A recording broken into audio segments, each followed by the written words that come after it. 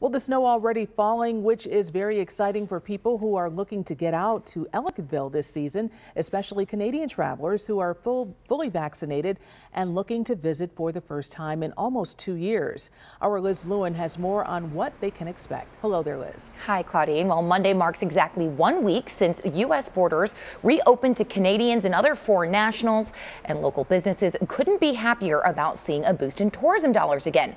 Ellicottville is a four-season favorite destination around here, especially this time of year. I touched base with spokespeople for both Holiday Valley and Hollyman, who say they're excited to welcome back their loyal Canadian guests. While safety is certainly still top of mind, Ellicottville again is more than ready to welcome back Canadians to the slopes, to the shops, and of course to the community. Jane Eschbaugh says the border reopening is very encouraging and a great start to kicking off what she hopes will be a busy winter season at Holiday Valley and entertaining the local crowd in Western New York. While it's been great, Eschbaugh says the return of international travelers and tourism is going to significantly help as far as sales are concerned. It's all about getting Ellicottville safely back to the place people know and love with that vibrant energy in the midst of these challenging times.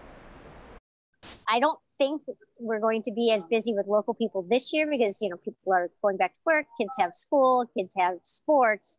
So the Canadians will come back and fill that little gap, and it'll be great.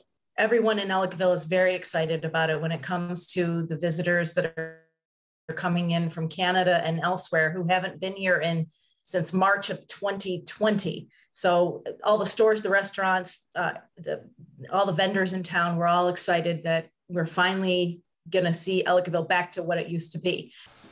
Now, Hollyman is providing free PCR and rapid testing Thursdays, Fridays, and Saturdays at the base of the Sunset Chairlift. Pritchard says that this is to help make things easier for those Canadians who are wanting to visit and need to get back over the border as efficiently as possible. Claudine Eschbaugh says the goal is to open the slopes right up after Thanksgiving, of course, all dependent on Mother Nature and whether or not she wants to cooperate. We're hoping she does.